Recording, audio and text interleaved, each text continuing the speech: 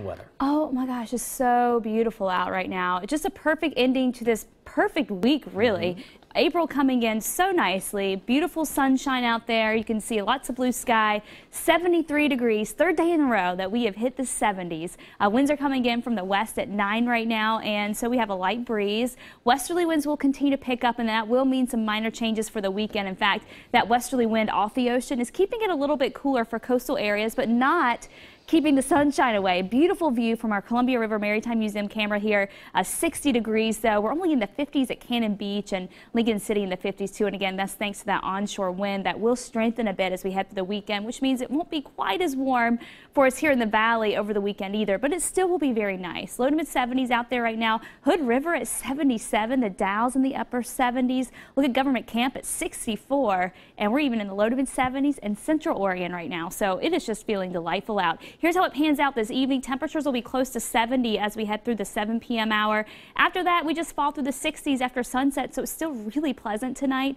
And then mainly clear skies. We're still in the upper 50s before midnight. Eventually, it will mean a low of temperatures down into the middle and upper 40s tonight. So a little chilly to start off with for your tomorrow morning, Saturday morning, but then we warm right back up again. Central Oregon down into the low 40s there, mid 40s for the coast. High pressure, which has been continuing to head east, it's been bringing us this warm, really dry weather, is going to continue to head east. So that means it's moving out of here, and that's going to allow this next front to approach. And so we'll bring in some minor changes. But the good news is the rain does hold off until after the weekend. And so we'll get in a dry weekend. It just might not be quite as sunny as it has been. So here's a look at the satellite and radar, and you can see the cloud cover really hugging that coastline right now. That's going to continue to move in, and it will be tough to get rid of for Saturday, but I think we will by the second half of Saturday try to push some of those clouds out for coastal areas before it moves right back in again. And Sunday may be the tough day really to get the sunshine going, but Saturday definitely shows some promise for the coast. Inland, I think we'll see sunshine both days.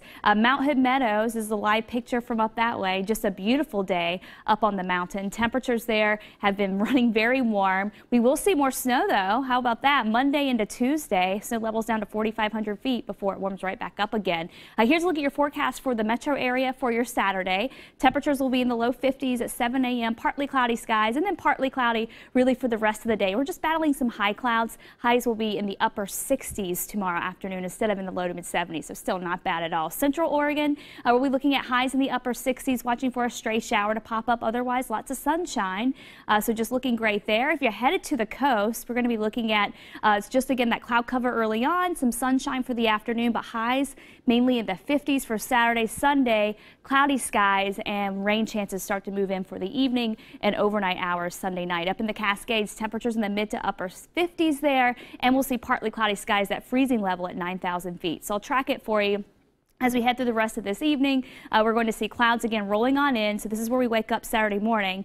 And again, it looks like it'll be a little gray to start off with, but these clouds do move out for the afternoon. We're back to sunshine, and then we're staying dry. We go into your Sunday, and we start off with partly cloudy skies. We quickly go to sunshine, and it looks like a beautiful afternoon. And then by Sunday evening, here comes the rain, and that continues to push through the overnight hours, and that means a wet start to the work week. So your forecast around the state Saturday, upper 60s to around 70, partly sunny skies. Sunday, mostly sunny and then cloudy with rain by Sunday night.